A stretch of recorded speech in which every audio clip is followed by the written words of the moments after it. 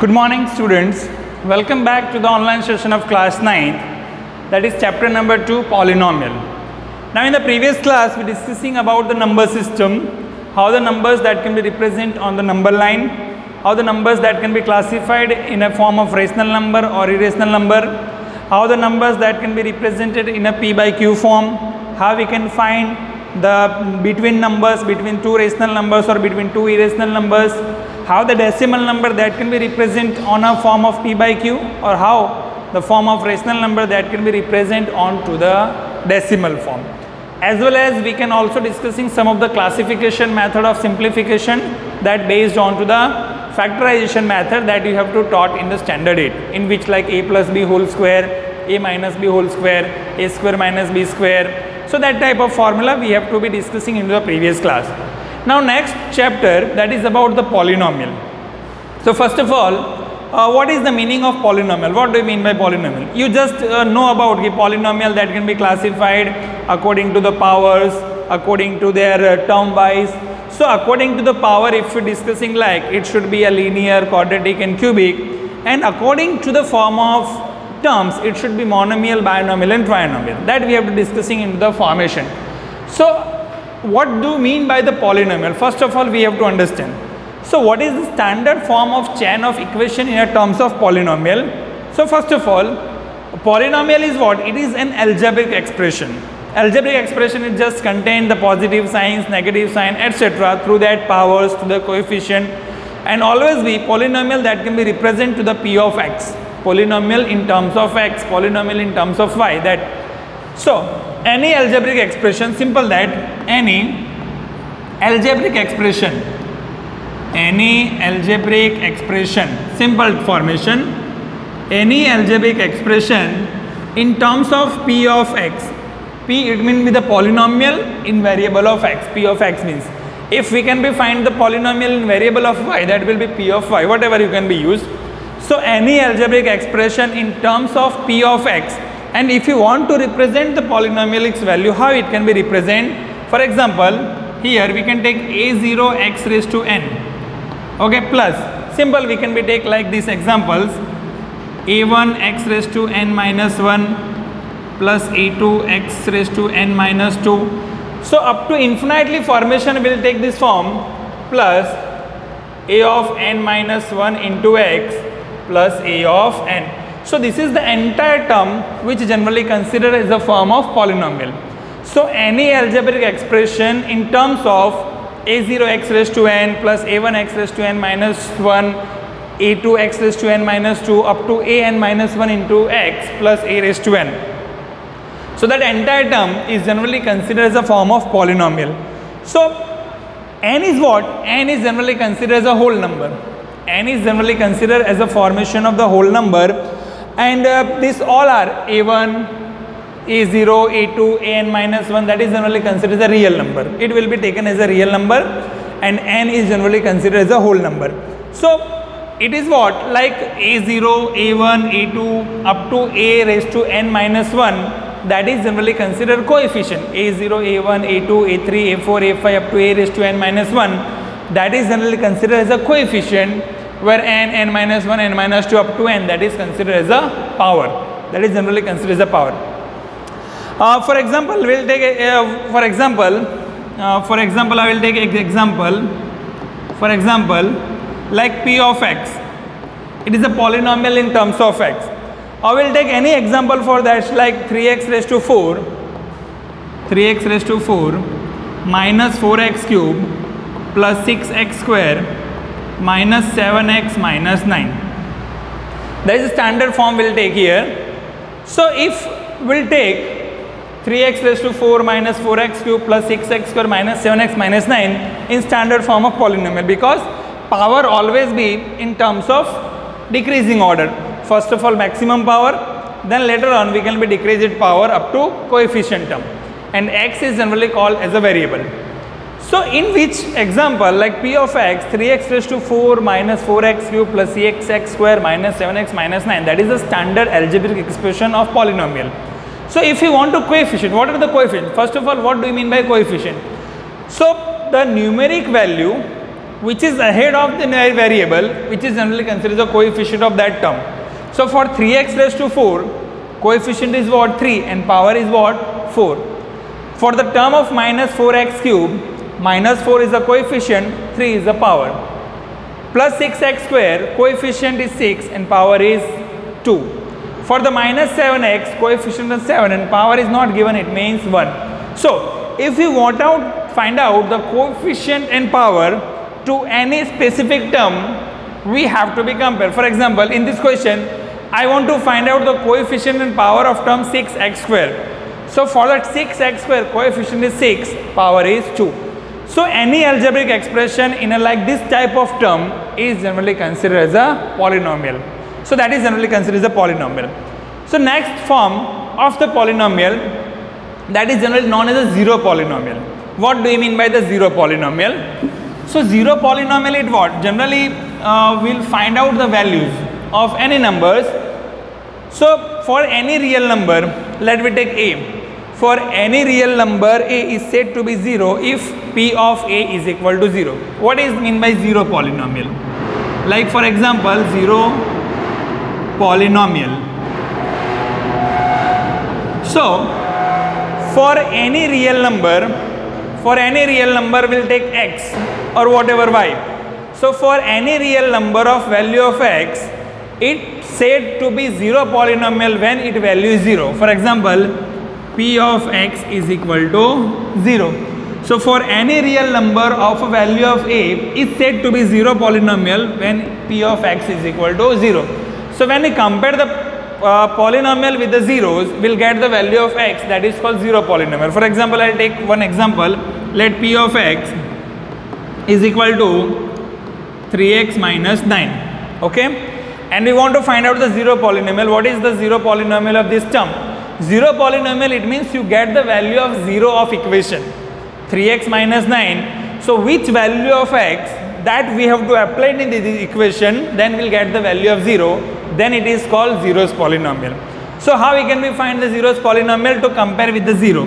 So p of x is equal to 0 in terms p of x is what? 3x minus 9 is equal to 0, then 3x equal to 9, then x equal to 9 upon 3 is equal to 3.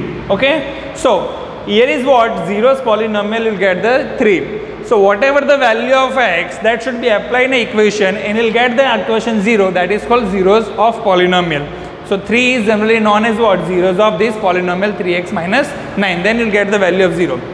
So any real number of a value of x, it's said to be zero polynomial when x equal to 0. Simple terms, that should we have remembered. Now also we can be discussing about like polynomials of geometric representation, that we'll discussing into the later on topics. But you have to remember that polynomial that can be classified in a two terms, polynomials that should be classified according to the two terms. Now the polynomial that is generally classified in two terms according to their power, according to terms, and second process according to power, according to power. Okay, so polynomial classification that will be done by these two methods. We can be classified polynomial according to their terms, or we can classify polynomial according to their powers. How it can be classified? Through the terms. According to terms, it should be also classified in three terms. One is called monomial,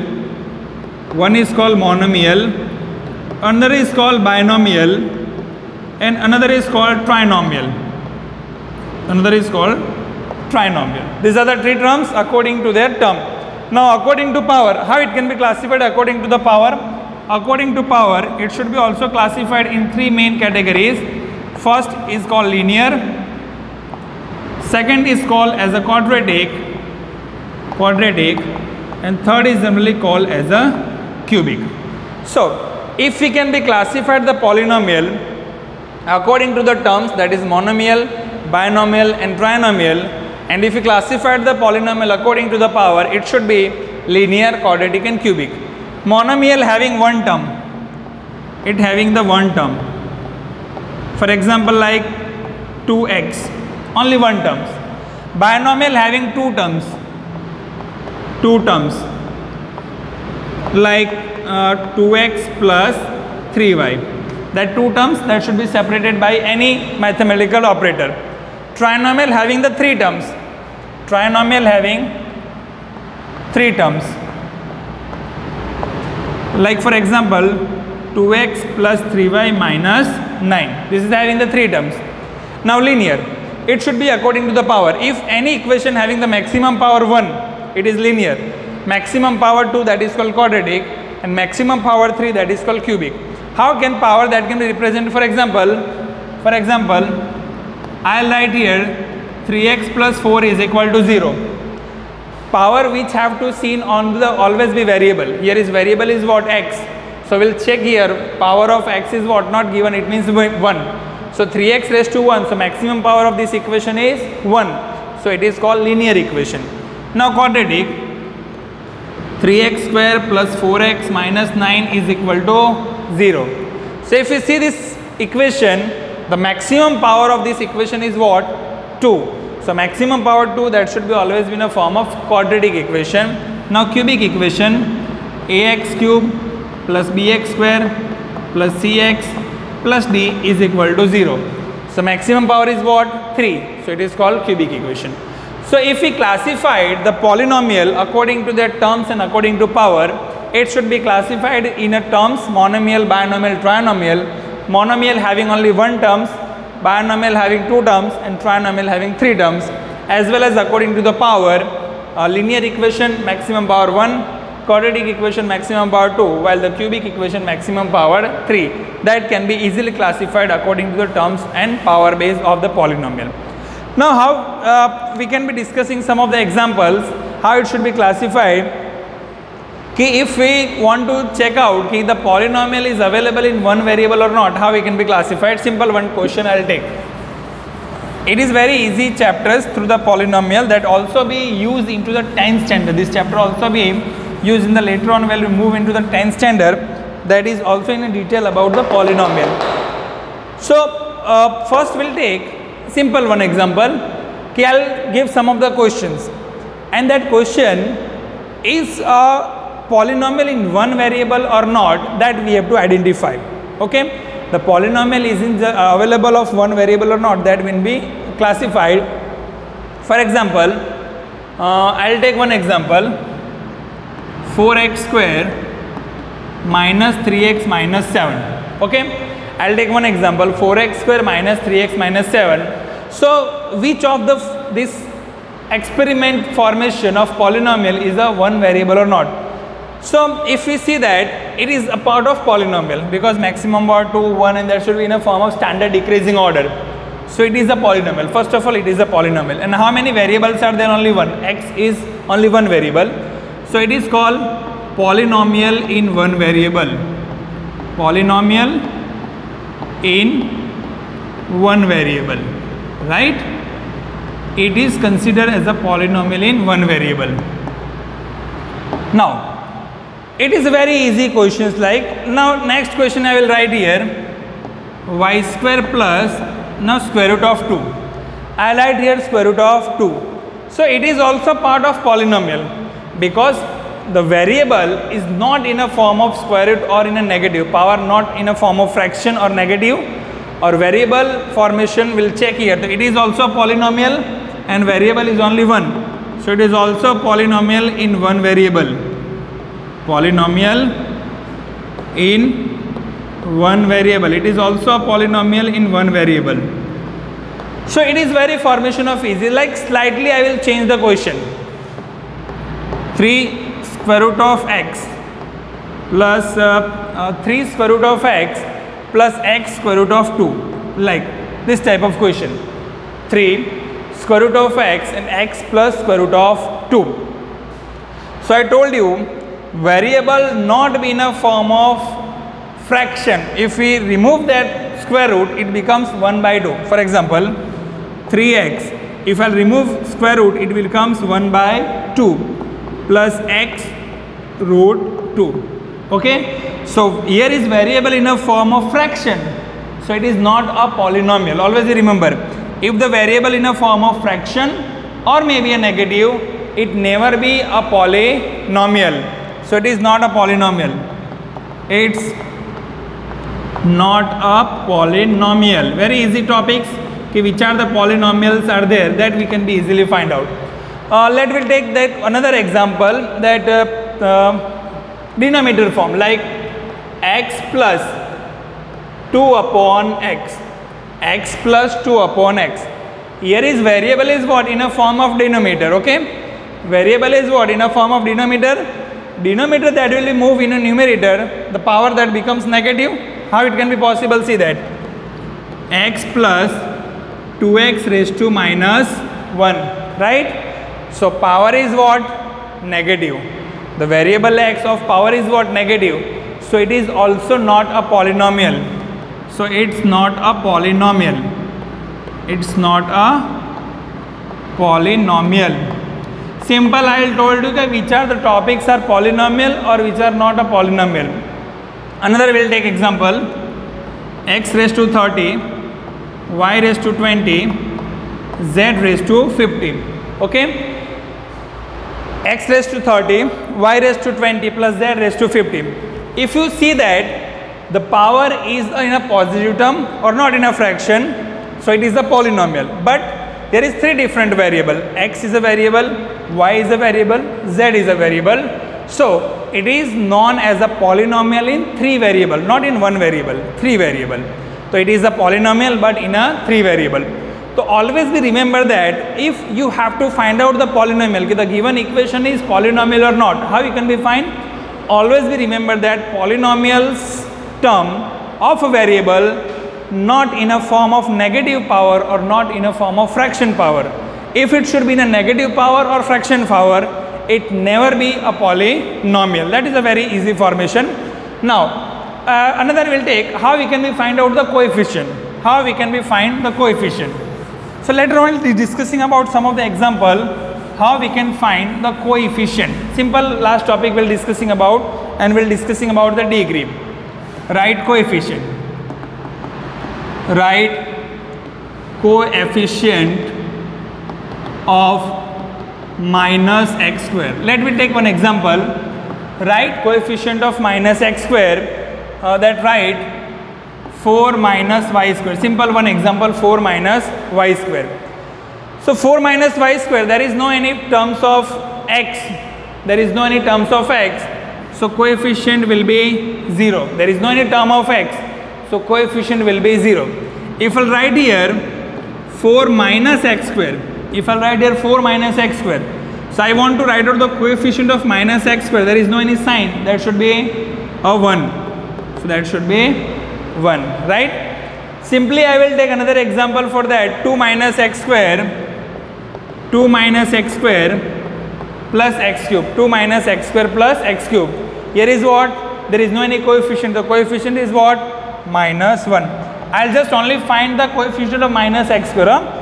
If I have to find out the coefficient of x cube, then it should be plus 1. So whatever the coefficient it will be find, for example, that can be easily noted through the formation of form like 2 plus x square plus 1. 2 plus x square plus 1. Here is coefficient is what?